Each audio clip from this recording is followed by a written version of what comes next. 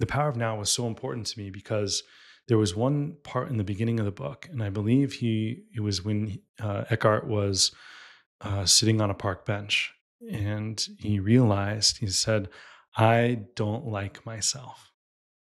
And he kept saying over and over again until he made that epiphany, that realization that one of those eyes or myself could change. So if it's I don't like myself, then the myself part could actually change so that I do like myself. And so that really hit home for me. I realized that the ego that I was presenting, that which I was sharing and I wanted everyone else to see me as, which wasn't actually me, and it wasn't actually even who I wanted to be. It was who I thought I wanted everyone else wanted me to be. Hopefully that tracks. Who I thought, they Yeah. thought, I thought. Yes. Yeah. Goes back to And the spiral continues. But that's yes. what happens, Yes, right? like in dodgeball. Yeah. We watched that on our break. But yeah, it's amazing how much that freed me up, because I was like, wow, I'm spending all this time and all this energy attempting to be someone that I am not, under the guise that I think that that's what everyone else wants me to be. And the reality is a lot of my relationships were crumbling, or they were faulty, or they were faulty is not the right. They were false. It was Yeah. just, it Well, just they were wasn't built on a faulty foundation. Yes, yes, Yeah. exactly. And so when I realized that the I, it's just the foundation, that strength, the real, the true heart in me, and then myself is maybe my thoughts and my perception. That, well, I can change my thoughts and my perception to align with the I, the foundational, the uh, unbreakable I. And when those two align, and then I can finally say, I not only just, it's not like I just like myself, I love myself. And when I got to that point, that's when the transparency and the openness went to a whole other level. I agree. I fortunately had the opportunity to navigate to that space prior to meeting you.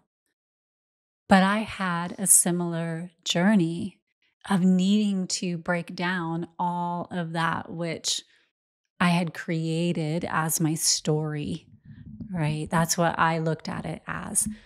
This is my story that I have created for myself.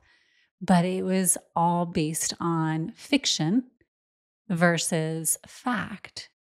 And so I needed to begin to look at, all right, what are the true facts of my day to day, where I'm at now, not what happened in the past? Because the past, when you talk about the power of now, right? The past influenced where I'm at now, and it has brought me to this point, but I'm not experiencing it now. And so if I continue to build my entire story around that past experience, then I'm just going to keep reliving that. And the lies or the experiences I had are just going to keep following me into the present moment. I chose to instead rewrite my story from the now moment in every now moment, looking at facts of who I am in this now moment, where I desire to be in my next now moment, and use that as my, I guess, if you will, my building criteria for the choices I was making in those now moments. So it made me feel so empowered to not have to lie to myself, because anything that happened in my past is done, gone, bye. Yes, I still feel it, but I don't give it dominion over me. The next step was to tear all that story down and build it every now moment by every now moment, so that I could share from where I am right now. And if you ask me about something that happened in the past, I can share from that I perspective versus that myself perspective that you're talking about. I don't have to be ashamed of anything I did in the past, because the I that I am now is not that past I. So if I'm talking to you and you ask me about a choice I made 10 years ago, it's a choice I made 10 years ago.